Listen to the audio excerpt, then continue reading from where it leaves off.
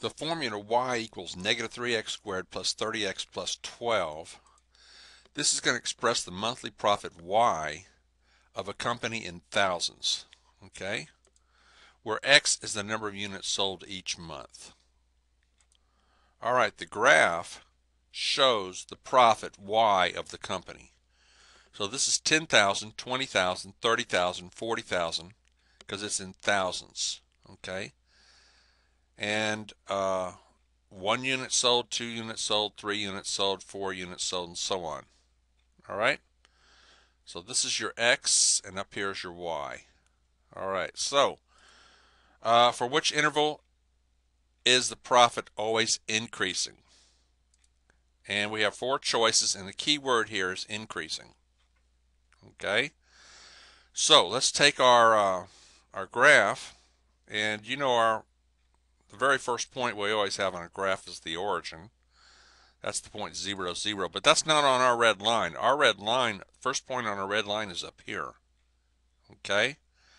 That is the point 0, 10. All right? And down here's how many units are sold. So at 0 units, we've sold 10. The profit is 10 when you sell 0 units. Okay, let's go up to this point here. That's 1 unit, and we're up here where? Between 40 and 50. So that'd be 145, wouldn't it? And it looks like the profit went up, didn't it? As it goes from 0 to 1, the profit is going up. It's increasing. So this is part of our answer down there, okay? Let's go up to the next point on the graph where we sell 2 units. At 2 units, you're going to make 70,000. All right, 2 comma 70s up here.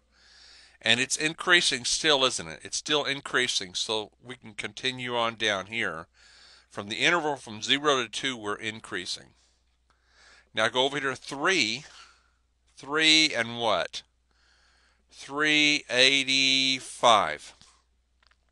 It's still increasing. All right. And then 4. 4 what? 490. It still is increasing, isn't it?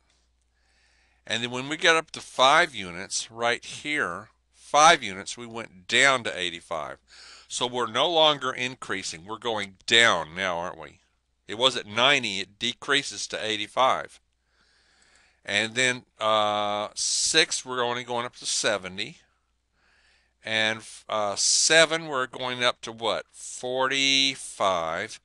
But the thing is, we're decreasing now, aren't we?